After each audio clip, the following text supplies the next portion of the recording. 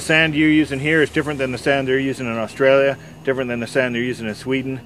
So the whole key with this unit is, yeah, it's got all these adjustments, but it will adjust to whatever sand you're using. So if you change and you decide you're going to spread something else other than that stuff, it'll adjust to whatever you're doing, and it'll adjust to whatever your sand. So you don't have to adjust your top dressing program to match the top dresser. It will adjust itself to match you. The ProPass 180 has a patented slide adjustment that perfects the evenness of a spread pattern, regardless of your sand consistency, your climate, or any requirement of your top dressing program.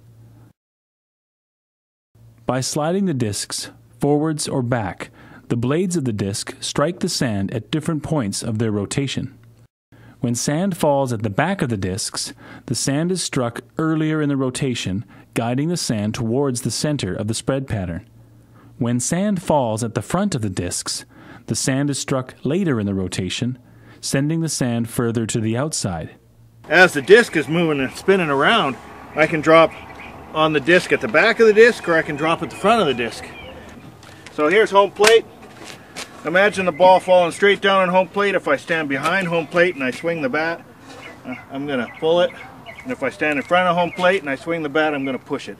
And so we're moving the disc opposed to the hole where the sand falls down, because if the pattern is heavy in the middle, we're going to slide the disc backwards so that the sand will throw heavy to the outside and you'll overcompensate for it.